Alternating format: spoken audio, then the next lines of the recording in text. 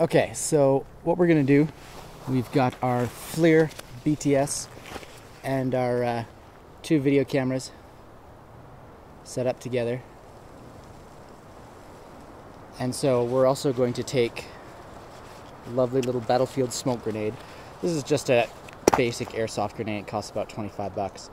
But we're going to test and see if the FLIR unit can see through it. In theory, because it's working off of heat, not light, it should totally ignore anything coming out of this smoke grenade.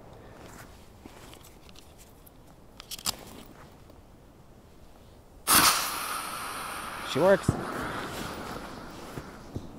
Ah, shit, that's off the mark. Okay, let's go get it before it gets too hot.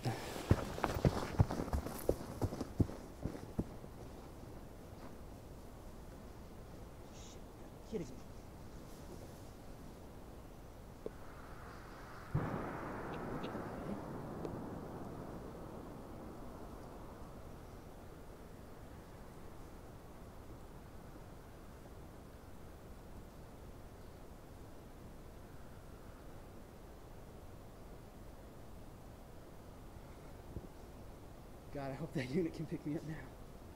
So here we are on the other side of the snow.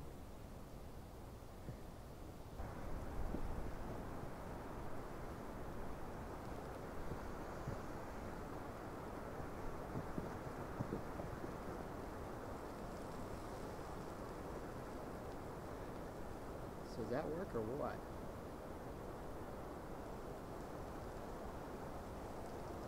So we're looking at a FLIR BTS unit here. This is one of their largest units. You can get this with a 640 by 480 detector, and this has interchangeable lenses and is one of the few ones that you can use with both eyes on it. This is essentially like an upgraded version of the Scout TS series. The big thing is the lens.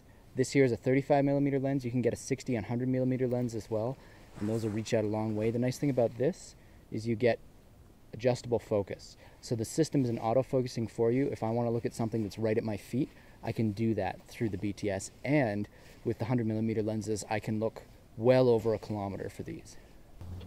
It's a bit more to carry, but with the manual focus and the high resolution detector in it, you get some of the clearest, sharpest thermal images out of this unit.